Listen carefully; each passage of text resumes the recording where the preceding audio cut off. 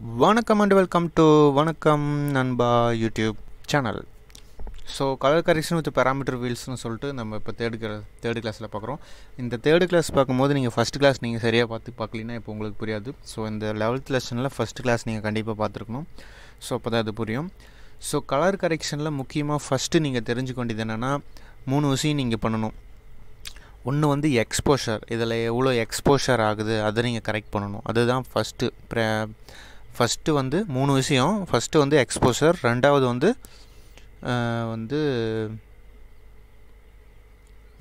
வந்து நீங்கள் இது பண்ணணும், கலர் ஒயிட் பேலன்ஸ் பண்ணணும். ஓகேங்களா? ஃபஸ்ட்டு வந்து எக்ஸ்போஷர், ரெண்டாவது வந்து ஒயிட் பேலன்ஸ், மூணாவது வந்து இது ஷேடோஸு, அதுக்கப்புறம் சேச்சுரேஷன், இந்த கலரு இதெல்லாம் வந்து லைட்டாக அந்த கிளைமேட்டுக்கு அது மாதிரி மாற்றுறது மூணாவதாக பண்ணுறது.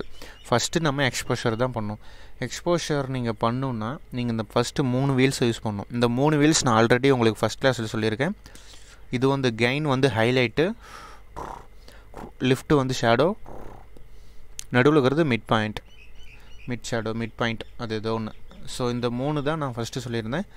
கெயின் பண்ணால் இதெல்லாம் மேலே போகும் பாருங்கள், இதெல்லாம் மேலே போகும், ஒயிட் ஏரியா கிட்ட போகும். ஓகேங்களா? ஸோ உங்களுக்கு ஒரு ஒயிட் கிடைக்கும்.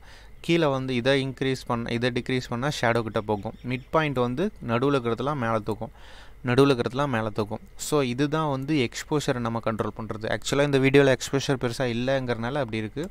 நான் இது இன்னும் கொஞ்சம் தூக்கிக்கிறேன். ஸோ இதுதான் எக்ஸ்போஷரை கண்ட்ரோல் பண்ணுறது. எக்ஸ்போஷரை கண்ட்ரோல் நீங்கள் பண்ண தெரிஞ்சுக்கிட்டிங்கன்னா உங்களுக்கு பெஸ்ட்டாக இருக்கும். இப்போ பாருங்கள், நான் வந்து முன்னே இருந்ததோட இப்போ கொஞ்சம் கரெக்டாகிடுச்சு. அந்த எக்ஸ்போஷர் லைட்னிங் கொஞ்சம் பரவாயில்ல, பட் கான்ட்ராஸ்ட் லைட்டாக வச்சுக்கணும். அப்போ தான் உங்களுக்கு கொஞ்சமாவது நல்லாயிருக்கும்.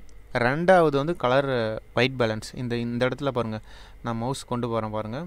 இந்த இடத்துல ஒரு இங்கு பில்லர் மாதிரி இருக்குது பார்த்தீங்களா, அதை கிளிக் பண்ணிக்கோங்க. இங்கு பில்லர் கிளிக் பண்ணிங்கன்னா உங்களுக்கு இங்கு பில்லர் வந்துடும். இந்த இடத்துல ஒயிட் இருக்குது பார்த்தீங்களா, இந்த இடத்துல மேலே இது வந்து ஒயிட் லேயர் ஏரியா, இது வந்து டார்க் லேயர் ஏரியா. இந்த இடத்துல பக்கத்தில் இருக்கிறதுலாம் இந்த கைகிட்ட இருக்கிறது தான் இது. ஏன்னா நான் உங்களுக்கு ஆல்ரெடி சொல்லியிருந்தேன், இதுக்கு நேராக இருக்கிறது தான் இதுக்கு நேராக இருக்கிறது தான் இந்தாண்ட எண்டில். ஸோ இந்த இடத்துல பாருங்கள், இங்கே ஒயிட்டு கை வந்து ஒயிட்டு அந்த இது இருக்கிறனால இங்கே எக்ஸ்போஷர் அதிகமாகுது. இப்போ நான் இதை கிளிக் பண்ணும் போது இந்த இடத்துல பாருங்கள் சேஞ்ச் ஆகும், இதெல்லாம் வந்து மெர்ஜ் ஆகிக்கும். அப்படின்னா இந்த இடத்துல வந்து கலர் வந்து மெர்ஜ் ஆகிக்கும். அந்த இடத்துல மல்டிபிள் கலர் வந்து நாய்ஸ் மாதிரி இருக்காது. ஸோ இதுதான் ஒயிட் பேலன்ஸ்னு சொல்லுவாங்க. ஒயிட் பேலன்ஸ் கரெக்டாக பண்ணி முடிச்சுட்டு, ஒயிட் பேலன்ஸ்க்கு அப்புறம் நீங்கள் சேச்சுரேஷன் வந்து லைட்டாக கொடுக்கணும். லைட்டாக கொடுக்கும்போது நான் கொடுக்குறேன் பாருங்கள், உங்களுக்கு இந்த இடத்துல ஸ்ப்ரெட் ஆயிரும்.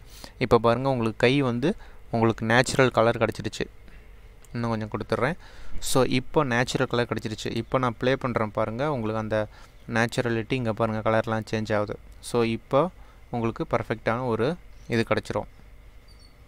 ஸோ இதுக்காக தான் வந்து நம்ம இந்த 3 விஷயம் நம்ம யூஸ் பண்ணுறோம். எதுனா ஒயிட் பேலன்ஸ், செகண்ட் வந்து ஒயிட் பேலன்ஸ், ஃபஸ்ட்டு வந்து எக்ஸ்போஷரு, ரெண்டாவது ஒயிட் பேலன்ஸ், மூணாவது வந்து இந்த வந்து லிட்டில் பிட் சேச்சுரேஷன்ஸ் இதெல்லாம். ஸோ இந்த 3 தான் மெயின். அதை நீங்கள் ப்ராக்டிஸ் பண்ணுங்கள். நெக்ஸ்ட் கிளாஸில் இதோட கண்டினியூட்டி நான் சொல்கிறேன். Thank you friends.